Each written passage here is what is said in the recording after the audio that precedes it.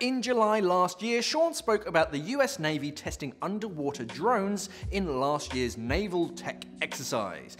To watch the video, just click on the link that's popped up. I think it's over there. But let's watch this video first. Well, one of the drone companies was the Navy that were testing were called Aquabotix, and it seems that the drones have impressed the US Navy. So now we all know the risk of sea mines and bombs that lie on the ocean bed left behind from wars. And if you don't, just watch the shark scene from Finding Nemo and you will learn all about it. Because that was a documentary. The team at Aquabotix are now using their existing drones and are creating a new robot minesweeper to help with the sea mine problem.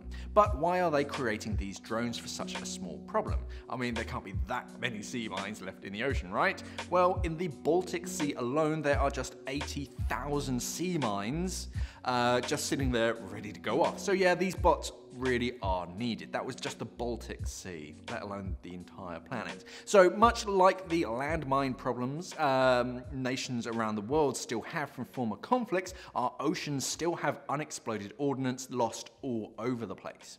So the less scuba divers we send to go down, find and disarm these mines, the better. So yeah, the answer is simple. Yes, build lots of expendable robots and do it now, please. So if all goes well and everything gets approved, how will this new minesweeper network work? Well, Aquabotix plan to have a mothership surface drone, which will then release swarms of smaller scout drones to search for sea mines. Once one of them identifies a mine, the robot minesweeper is released and will disarm, or more likely safely detonate, the sea mine with minimal risk to human life. But a few nearby fish will probably have a headache for a little bit. As I talk about this story, Aquabotix are hard at work creating and testing the prototype minesweeper drone. So yeah, if all goes well, we might be seeing these new drones hitting our waters and scouting for sea mines in the next year or so, which is pretty cool.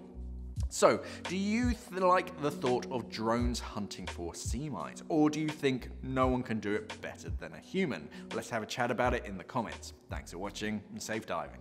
Mark, I think you should do it, but all you've got to do to disarm the bomb is some chopsticks.